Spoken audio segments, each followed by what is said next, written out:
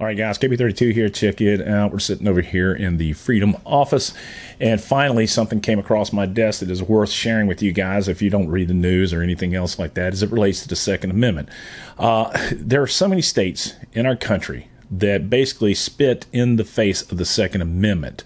Now we have Minnesota, Oregon, you've got California, Maryland, New York, New Jersey, Illinois, just to name a few.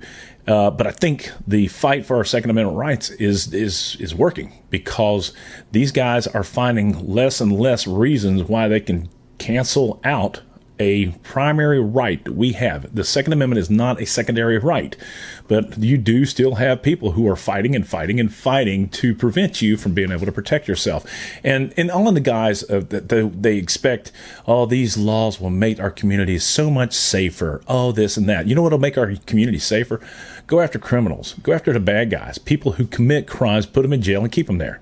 Okay, instead of the weak on crime effect that you have, like California, New Jersey, New York, where some guy can actually go out and kill someone or shoot them and be out that same day or the next day. It's absolutely ridiculous. Yeah, so anyway, I found this really cool article. This comes to us, by the way. I'm going to share this with you guys. Okay, this is the Associated Press. I love these guys. This came out yesterday. The court temporarily allows part of New Jersey's handgun carry law to remain in effect. Okay, so some background on this is that the NRA, as well as the Association of New Jersey Rifle and Pistol Clubs, sued, okay, under the Brewing case, right? So what happened is getting rid of the need for you to justify that you needed to carry something, right? So let's go ahead and talk about this. Trenton, New Jersey, a federal appeals court has temporarily agreed to keep part of New Jersey's handgun carry law in effect as the court proceedings play out. All right, so going forward, there were some things where there was no restrictions on where you could carry. Also, insurance. They wanted you to have insurance on when you carry a gun. And I know a lot of people who think like that. Most of them, yes, they are liberals, because they don't recognize the Second Amendment as being a primary right of the people to keep and bear arms, and shouldn't be restricted, nor should we have to incur the cost of insurance. I mean, most cases, like you got USCCA or whatever it's called, right? They don't even want you to have that. They don't want you to have the ability, like New York. They want to outlaw stuff like that. You got Chuck Schumer. You shouldn't have the right to have defense insurance, right, to protect yourself in the court of law. Because, hey, man, if you're in New York and you defend yourself and you kill somebody, guess what's going to happen?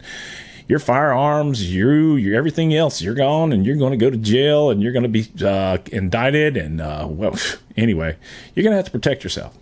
So they want you now, instead of having that, they want you to carry liability insurance. You have to have liability insurance to have an abortion? I don't know. We're not going to go there. Anyway, let's talk about this. The Third Circuit Court of Appeals on Tuesday granted the state attorney general's request to keep part of the law that bars people from carrying handguns in sensitive places in effect. Okay, so it has also denied Attorney General Matt Platkin's request, in part, leaving in place a lower court's order that put an insurance mandate on hold. Okay, so what happened is the upper courts, the appeals court, they went ahead and said, all right, we agree with you that we need to bar you from being able to carry handguns in sensitive areas, schools, theaters, parks, libraries, things like that.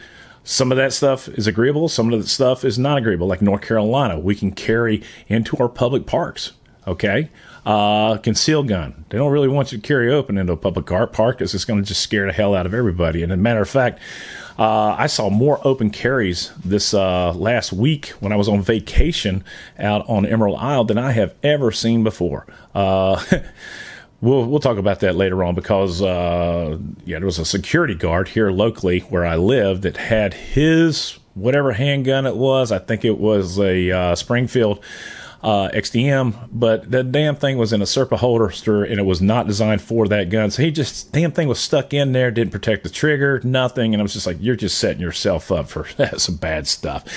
Okay, the decision means handguns cannot be carried in places such as zoos, public parks, public libraries, and museums, bars, and healthcare facilities.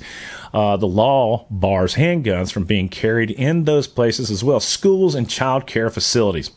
The lower court's May injunction did not specify those locations, and the appeals court also didn't remove the prohibition in those places. Not sure what the hell he's talking about there. The appeals court, though, rebuffed the state's effort to undo the lower court's injunction against an insurance mandate for firearms carriers that was scheduled to take effect in July. What a crock of crap. Okay, so this basically says that anybody carrying a firearm, if you shoot somebody, then somebody's going to, what does that do? What exactly does this insurance do? Who's it paid out to? The state? Probably, because the state, they rip everybody off anyway. But if you know the answer to that, please put it down below. The 2022 law stemmed directly from the U.S. Supreme Court's June decision that struck down a New York state law requiring people to show proper cause to get a carry license. And so what they did in New York, basically, is they made it illegal to carry a gun anywhere, right? The ruling affected states with similar laws, including New Jersey, where carry applicants had to show justifiable need to get a permit. Yeah, you have to illustrate to us, which we will just take our sweet ass time on, approving your ability to protect yourself while out in public. This is actually a crock. In a statement, Platkin, the Attorney General for New Jersey, said the decision was gratifying and it called it a win. Democratic Governor Phil Murphy said he was thrilled. I didn't even know that guy was still a governor. This decision will make New Jersey a safer state for us all. Again, Phil Murphy, why don't you just worry about taking people off the streets that are actually out there committing the crimes? It's too easy to go ahead and take law-abiding citizens' rights away, then put your people to work. Oh, I'm sorry, you're anti-police as well. Yeah.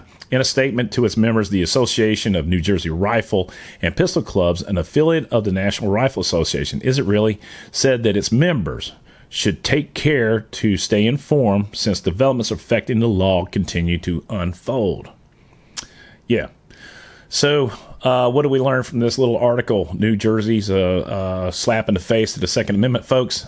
Secondly, keep up the speed on what's going on in your state and your local areas and know where you can and cannot carry legally, okay?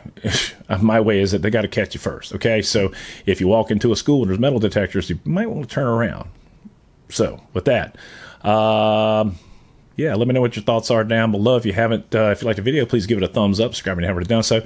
I always end them like this. Support the red, white, and blue. God bless America. God bless us men, women in uniform 24/7 for our freedom. Freedom is not free. And the infamous words of the real Cobra Burnout. I always say that because I like to do.